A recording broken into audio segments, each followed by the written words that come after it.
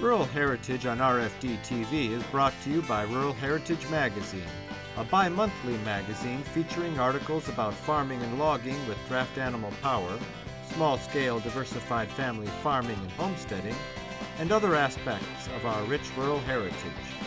Rural Heritage Magazine, borrowing from yesterday to do the work of today. For subscription information, please call 319-362-3027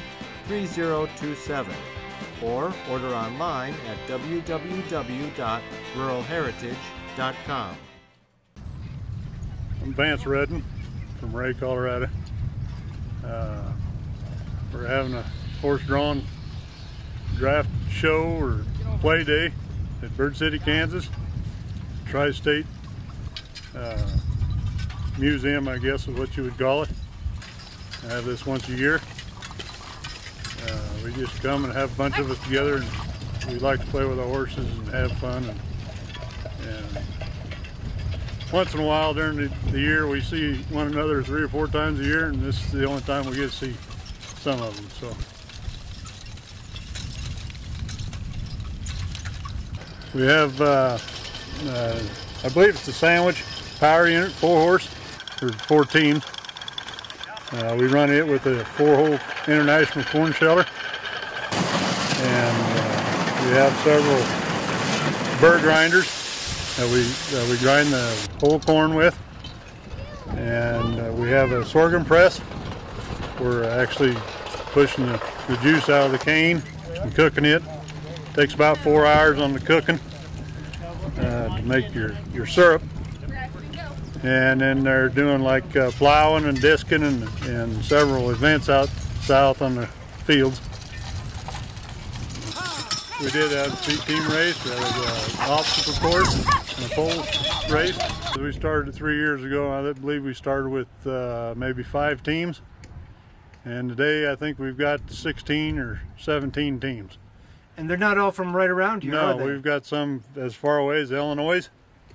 I visited with him. He's like 640 miles from home. Several from eastern Kansas, eastern Colorado, Nebraska. It's fun. It just keeps getting bigger. First one coming through the parade is Aaron Zion, guys. He's from Holyoke, Colorado. He's got the Friesian Percheron breed. The name of these horses is Jill and Jude. I think that's right. Next team coming through is Todd and Christina Reed. They're from Miniature, Nebraska, or Kansas, excuse me. Bentonville, Kansas, excuse me. I'm having a hard time here. Anyway, they have the Haflingers in front of us and the nice little conceited buggies. Names are Jack and Jill. And November on the back. Next team coming through will be Dan and Joni Carter. They're from Loomis, Nebraska. They got the Percherons, and the names are Stanley and Bo. 6 and 5 years old. Oh, Larry Overy. He comes to us from Blue Hill, Nebraska, guys. He'll be having the mules. They're nice mules right there, guys. They're really nice. Next coming through will be Plow. He's from Troy, Kansas, guys. He's got the Percherons again. The names are Babe and Bell. They're 14 years old. Next team coming through is William and Cecil Edwards. They're from Waverly, Illinois. What time did you get up this morning? Real early. He made her, thank heavens. They got the Percherons again, JoJo and Drake, 15 and 16 years old. I don't know why that guy looks so ornery to me. He sure does. You can tell by looking at him ornery. Larry Whitman, he's from, I think, Agency, Missouri. Is that right? Agency, Missouri. He's come from quite a ways too, guys. We got the crossbreed, and the names are Fanny and Fred, 13 and 14 years old. Larry Jurgens will be next coming through, guys. He's from Farnham, Nebraska. He's got the mule right there. 2 of them. Nice match mules, 12 and 10 years old. Their name is Jackson Jefferson. Fjords, the team, these horses are yeah, that's the breed of horses, Fjords, and they are, who owns them is Valerie Nebraska, and she is from St. Joe, Missouri. My gosh, they come from a long ways away. Thank you. Did you get a motel room here in Bird City? I believe I'd have brought my trailer too. Okay. Their names are Dutch, Okie, and Toby, 9, 11, and 8. Next team is Garrett Wagner from Franklin, Nebraska. He's got quarter Belgian. Their names are, if I read this right, is that Red, Lila, and Baxter. 4, 15, and 14 years old. Eli Avery, coming from Westmoreland, Kansas. They got the Percherons right there. They're big. Sally, Kate, 14 years old, and I didn't get the name of the dog. Yellow Lab, how's that? Okay, these two teams coming together now. Man, the wagon is the name of, well, let's see, they're from St. George, Kansas. I never heard of St. George, did you, Butch? That's quite a ways away. They got the Percherons also, 15 and 16 years old.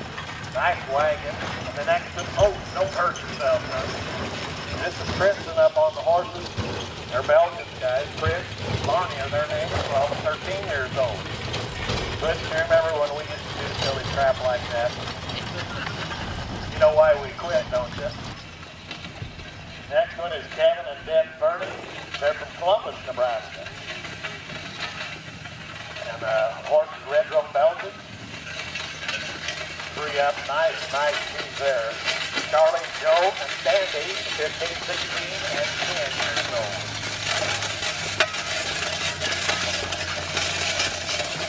Last but not least, you might know Vance to be trailing. You don't have Missy out there pushing you. He's kind of the one that had a lot to do with putting this thing on for the tractor show. I'm glad you did, Vance. It's created quite a deal for this fall event. They're from Ray, Colorado.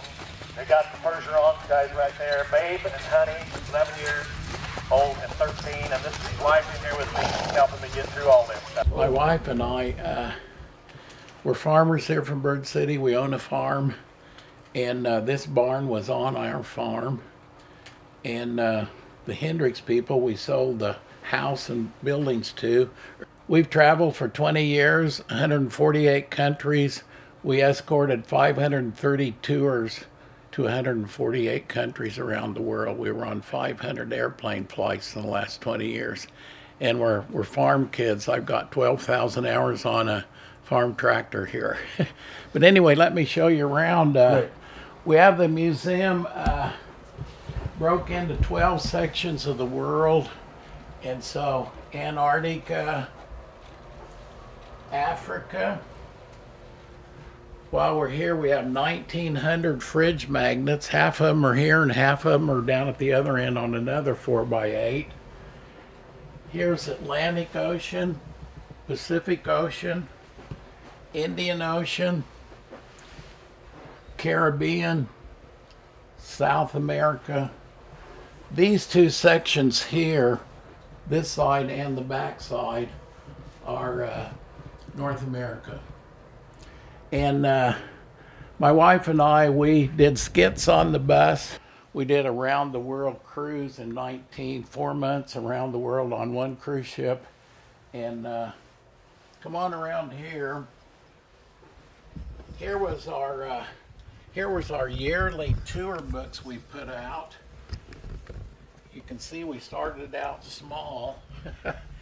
And we got, when we ended up, we had 14,000 customers in our database out of Wichita, Kansas, that had either traveled with us or ordered a book. Here we have Central America, Middle East, and this whole wall, except for the maps, is Europe and Mediterranean.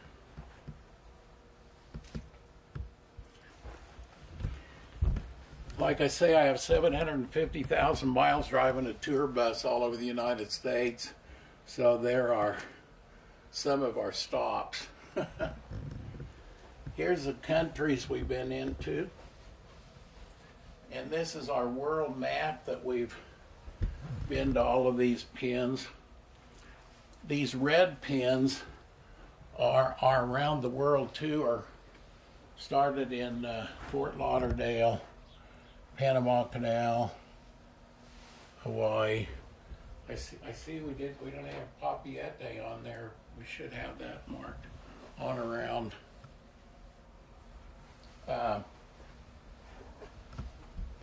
Yeah, there's 470 of these items on the wall, and I wrote these this bit of information about each one. Took a long time. My wife, you know, we were sitting at home with COVID, so had lots of spare time. She put 3,000 slides on here. They're all marked, labeled. Most of them are off my Facebook page. But if you'd watch them all, it takes 7 hours. We had one guy actually do it. My wife and I were both born here and lived here. You grew up on a farm? Yeah, I was a city boy that my dad, we farmed in the country, but after I was married, 20 years old, I moved to my uncle's farm out here 3 miles west of Bird and farmed for 35 years. Decided we wanted to have some fun, sold our machinery, kept our farmland, and started driving a tour bus. Never dreamed we'd be going all over the world. Hi, I'm Joe Mishka of Rural Heritage Magazine. I'm on location of one of the many events we cover that celebrates our rural heritage. If you enjoy our show, check out our magazine, where you'll learn more about the people that blend the past with what works today. You can save almost 20% off the newsstand price by subscribing at ruralheritage.com or chat with us at 877-647-2452. That's toll-free, 877-647-2452.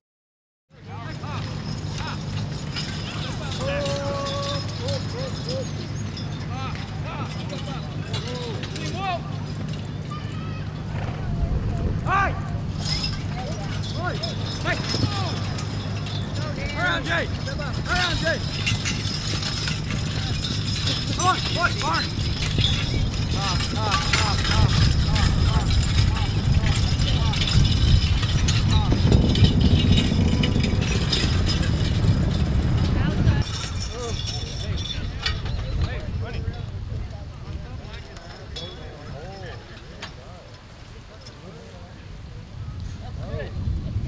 Prairie girl.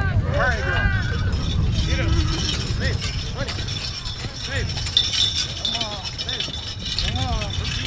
Come on.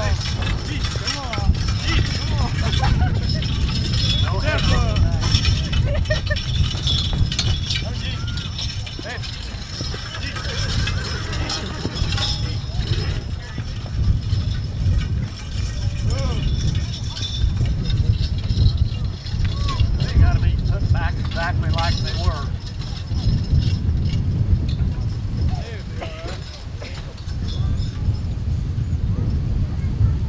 That bothers them guys any to watch them girls do that. Go!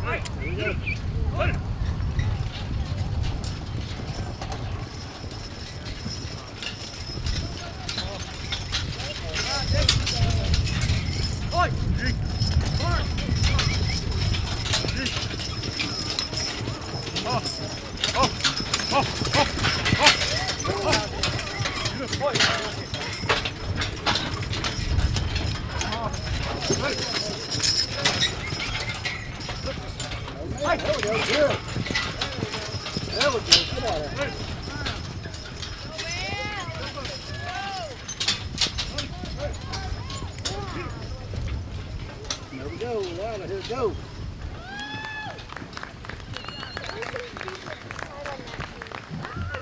Hands and Tristan, good job, guys.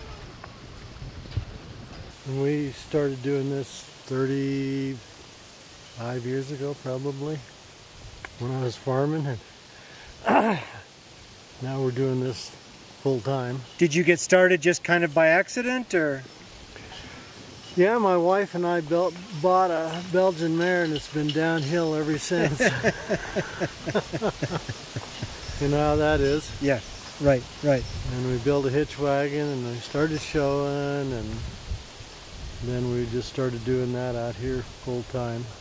So this this brake is it yours? Did you do it for somebody else? It's ours. Uh-huh. And do you have plans to sell it? Do you do these with the idea for it's for sale? It's for sale, yeah. Uh-huh.